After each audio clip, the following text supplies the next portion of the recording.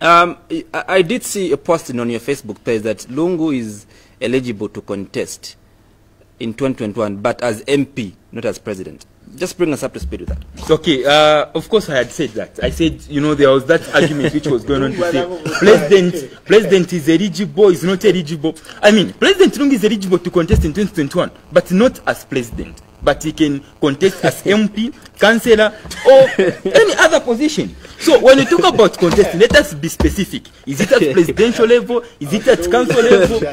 Okay, no, not really. So that is the point which I was trying to raise there. Okay. So, you know, I was just trying to create or to bring up the notion which was saying President Lungu is not eligible, is eligible. The President Lungu is eligible because there is no any article in the Constitution of Zambia which says after running for office twice, you are not qualified to contest as MP or councillor. Then, if he is going to be disqualified, as the issue stands when he files in nominations, he can still say, I'm going to contest as MP or as councillor. That is still within his constitutional right. So for us to tell him to say, no, you are not eligible to contest, you are infringing on his rights, in short. So that is the point. Yeah. All right. Let me come to you, Mavuto.